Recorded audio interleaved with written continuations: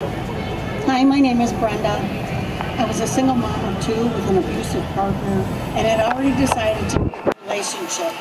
I became pregnant and made an appointment for abortion. The lovable, the fear each time of having to survive on my own overwhelmed me. Each time I had another abortion, another layer of shame, guilt, and a deeper level of grief was buried till it came to the surface. Fast forward, I became married and had two more beautiful children. Then the nightmare started, and I became depressed. I felt the Lord leading me to help others who had gone through the same thing. So I met Serena Dykeson on the same journey and joined her. Little did I know the Lord had deeper healing for me. On this journey, I have experienced a pain that is unimaginable, and the work to heal is hard, but the transformation this far has been life-changing. I stopped trying to hide my grief and gave Jesus the shame and guilt I bore.